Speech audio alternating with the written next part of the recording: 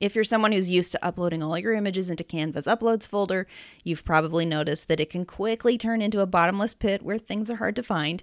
Since there's no way to organize files directly within the Uploads section, I always recommend creating a custom folder system to keep your images organized and easy to locate. And I have another tutorial that talks more about why and how to stop using the Uploads folder.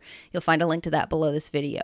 But when you're in the middle of working on a design, you might wonder, where do you actually access those images if they're stored in custom folders instead of uploads? To access your custom folders while you're in the design editor, start by looking at the left-hand sidebar menu where you'll see options like Elements, Uploads, Text, and Projects. Click on Projects to access your saved media and folders.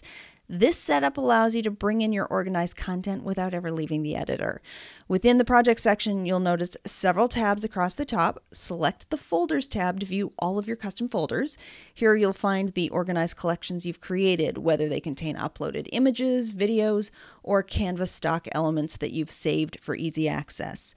You can either browse through these folders or use the search bar to locate a specific one if you have several folders. Once you've found the folder you need, simply click to open it and all the media within that folder will appear right in the editor. From here, you can drag and drop images, icons, or other elements directly into your design. This setup makes it incredibly easy to keep everything you need close at hand, reducing the time spent searching for items and helping you stay focused. If you haven't yet upgraded to Canva Pro, I encourage you to give it a try. Learn more about how to get a free 30-day trial of Canva Pro at brendacadman.com/pro.